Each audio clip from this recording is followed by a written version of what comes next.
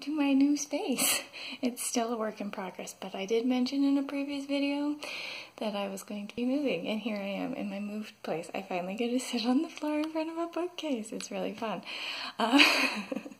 It might change setup-wise still a little bit, but this is where we're at for now. This is my new space, and I'm here to tell you some thoughts about what I'm doing for March.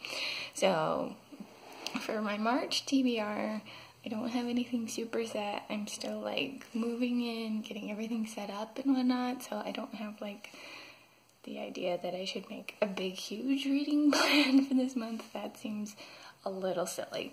So instead, here we are. I have a couple of readathons that I'm going to participate in the month, and then instead of like following entirely the timeline for them, I think I'm just going to extend them for the whole month. I was watching Kailani Simply Me, and she was talking about how she's helping to host the, what is it called? The season-a-thon, readathon, and they've got their like spring version that's going to be from March 15th to March 21st, and I don't know that I can read that much in just a single week while I'm still finalizing moving stuff. So I'm going to extend that all out throughout the month. I'm going to follow their prompts, but do it within the whole month instead of just during that week.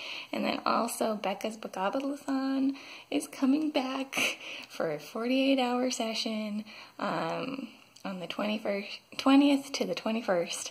So I'm going to be reading all through that, but obviously if I don't finish the 20th and the 21st, I'll just keep reading those books then too. And especially with hers, she even said within the readathon as she was explaining the rules and stuff, it's perfectly legit to have already started books for it and to count them towards the prompts. So that's part of what I'm going to do. Obviously with that one, we've only gotten 2 of the prompts so far, and the rest will be given throughout the readathon, so I can't completely plan a whole TBR for that one yet anyways. So there will be more books coming than what I've got laid out that I want to read so far. But that's just life anyways. Even when I say really huge TBRs, I almost always end up reading things outside of it, if for no other reason than I listen to a lot of audiobooks at work. And I generally don't have electronic audiobooks of everything that I have put on my TBR, so I just find other things. If you saw my February TBR, then you kind of have seen how I can sometimes follow pretty close to it, and sometimes if you look at some of the other months I don't at all. I will link that down below. I've got a little TBR tracking Excel thing that I've been doing, and I'll put that down below in this one because I have this month to show my plans on, and then you can also look back. It's got February and January on it, and you can kind of see some of the other things I've been reading this year too. Anyways, let's hop into things a little more fully. So, for the season-a-thon reading prompts that I've got, the first prompt was spring cleaning, and to read a book that has been on your shelf for a very long time. So what I've picked for this one is The Jade Flute, which is a book of Chinese poems in prose. I could not tell you how long I've had this book. I'm pretty sure I found it at a thrift store and was like, ooh, that sounds fun. And I picked it up and I haven't read it yet. But it's really short, and I love poetry, and prose poetry, especially that's been translated from another language, sounds really interesting. So that's book number 1. And since it's a short read, if I don't get through it, I'll be very disappointed in myself. But I mean, it's one of the books that's been on my shelf for a long time and I haven't read it yet, so I already kind of am. But there's that one, is my first one. Then the second book that I've got, the second prompt was Luck of the Irish, and to pick a book with a green cover. So the one that I found for this is Her Body and Other Stories. They said you could make the green whatever you wanted, so I figured this green ribbon on it works plenty for me.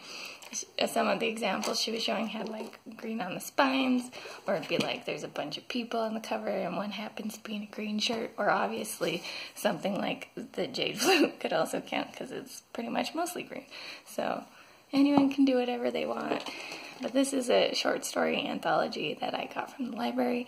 I've been really into short stories, and I really want to keep reading lots of short stories, so this will be a fun way to feel like hopefully I'm reading more than I am too, as I'm still working on moving in and stuff. But since it's a short story collection, that means I'll be getting more stories, even if it's only a single book that I managed to get through.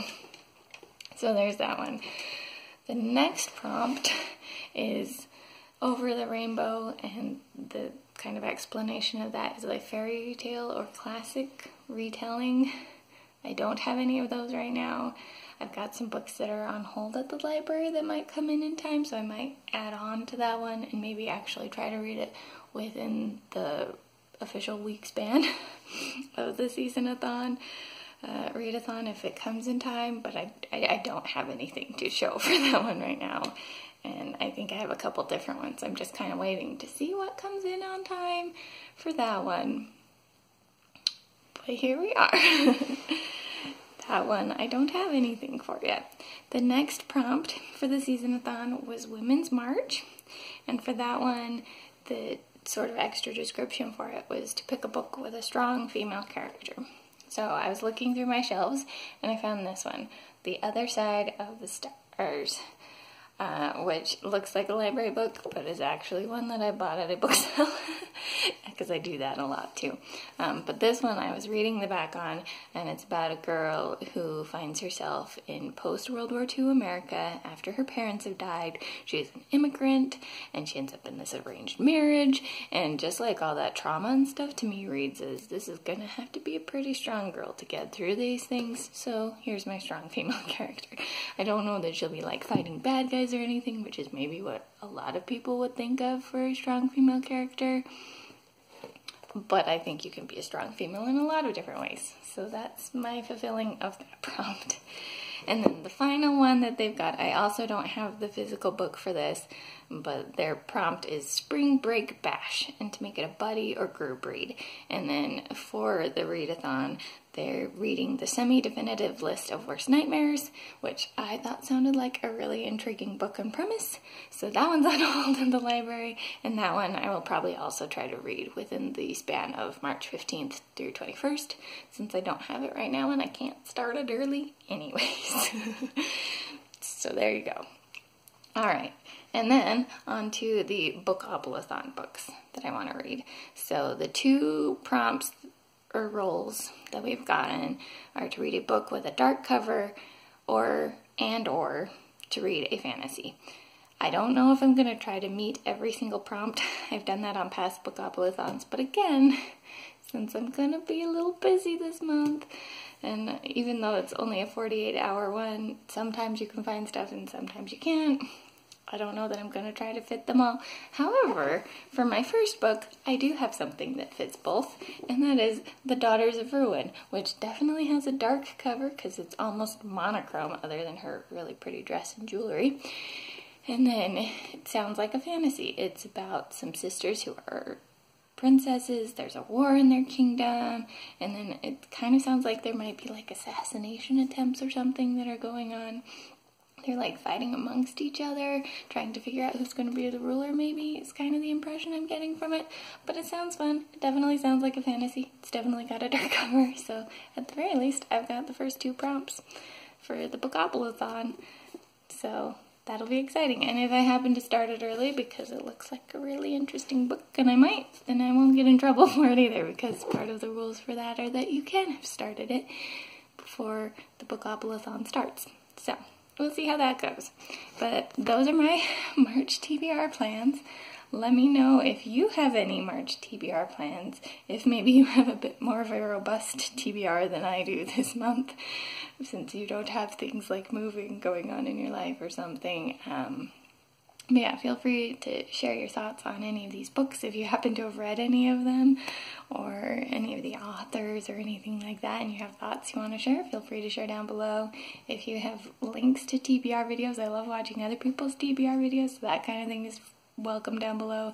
Again, in the description, I'm going to put my TBR tracking that I'm using too, so if you're curious and kind of want to follow along how I do with this month with the fun readathon stuff going on, feel free to find that down below. And I think that's all I've got for now. This is the Umlaut Harper signing out.